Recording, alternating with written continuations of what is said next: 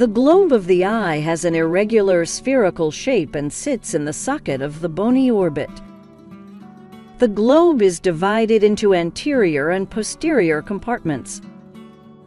The anterior compartment is a small cavity located anterior to the lens.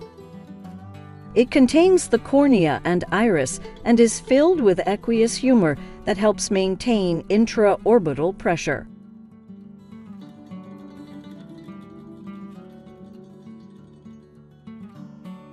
The larger posterior compartment is located behind the lens and is surrounded by the retina.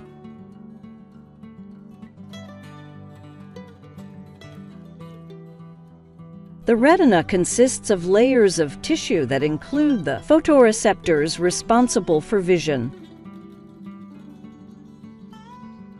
The posterior chamber contains a jelly-like substance called the vitreous humor that helps maintain the shape of the globe.